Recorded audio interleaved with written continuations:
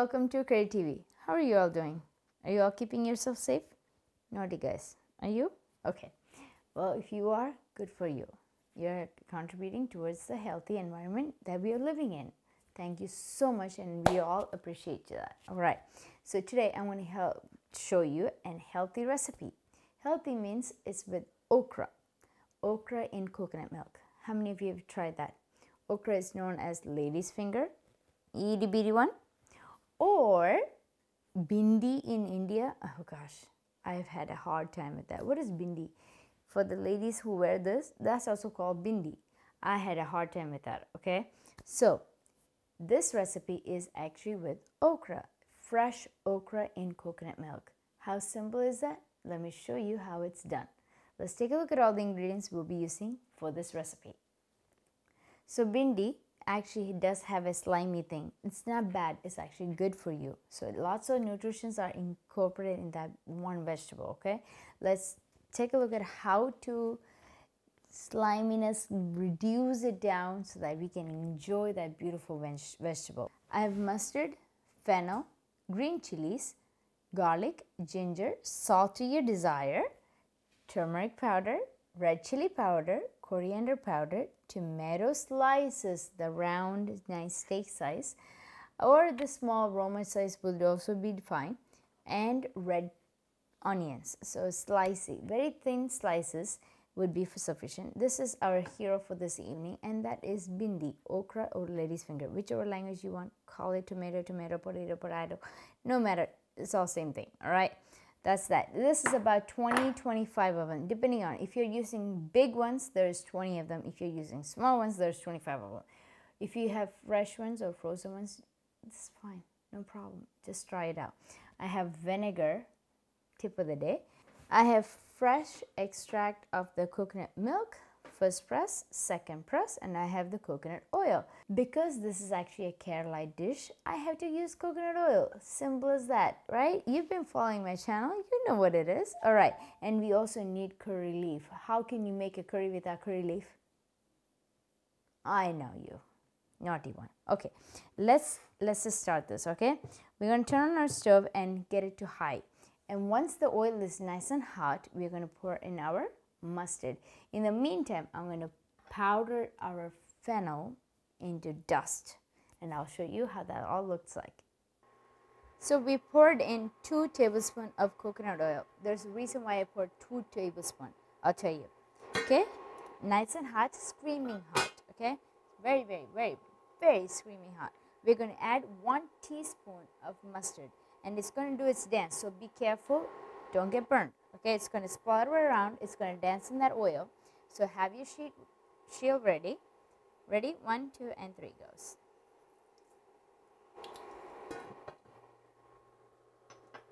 Let that baby do its magic, and then I'll show you the next step.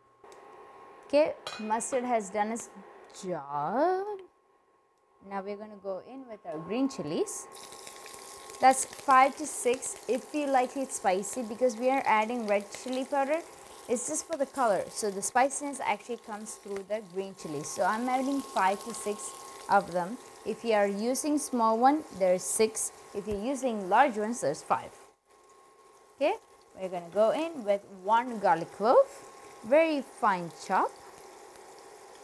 Okay, next goes in our ginger. Just say 1 tablespoon of ginger.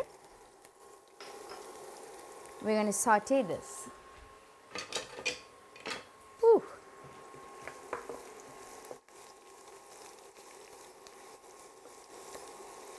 So many questions coming our way. First thing, where did I get our aragal? Aragal is brought from New York. My cousins, they were able to help me out. It's an Asian store in somewhere in New York. I don't know. I don't remember that. That's them. That pesto, the motor mix, that's from Costco. The water jug, that's from India. Sorry, babe, there's no way I can help you out. It's an earthen pot. I've seasoned it. We use it multiple times during the day. So that's that. The next thing, do I use my stone grinder? Yes, I do. We make chutneys on that. Okay, so that's that. Next thing, into our recipe, right? we're going to add in our okras. Why we add okras right now? There's that slimy thing. We need to reduce it down. So when you saute this in oil, it actually reduces down. That's tip 1. Okay? Yeah, we're going to give it a good mix. Let that oil coat all of that okra. This is about roughly 20-25 of them. If you're using the big ones, like I said, there's 20. There's small ones also available. So there's 25. It's okay.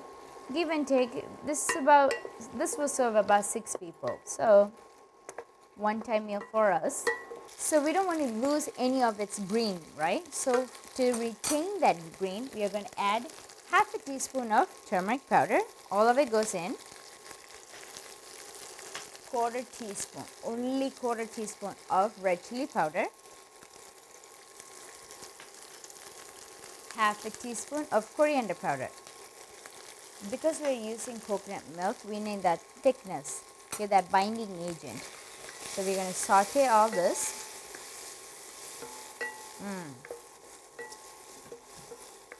You know what? This goes well with chapati or parathas. Oh my gosh, it's so good. So good. It smells amazing. Oh my gosh, so good. So good. Okay, at this point, I like to add 1 tablespoon of vinegar. Any vinegar that you like.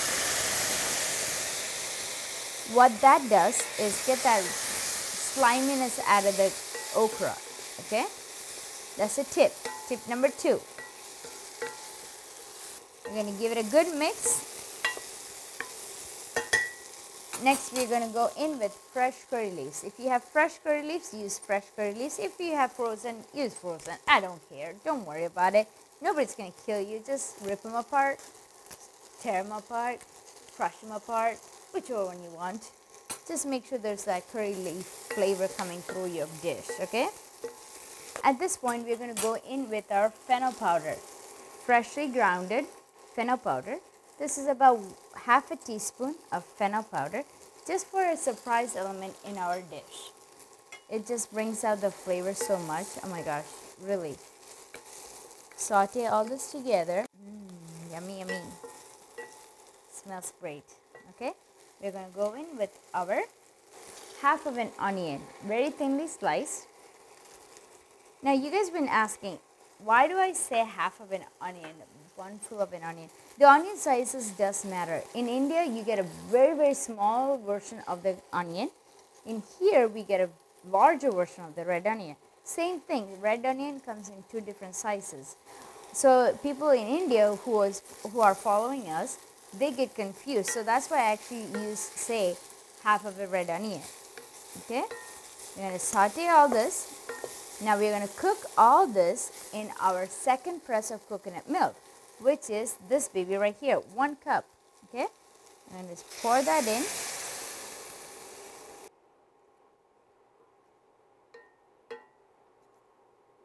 Okay, so our dish is somewhat cooked. Okay, after 5 minutes or so, because it's vegetables, it doesn't take a long time to cook. So therefore, our onions have become translucent. Our okras are cooked. Now we are going to go in with our seasoning, which is our salt. Now, salt is according to your desire. I'm adding 1 teaspoon of salt because I have added vinegar already in there. Note the point. So taste it in between. If you want to add more, add more. If you don't want to, no problem. Don't add more. See, cooking is always an experiment. So you got to give in a little bit. Give it, take, that kind of stuff. It's okay. Okay. Now we're going to go in with our very thinly sliced tomato slices. We're just going to place them right on top of our okras.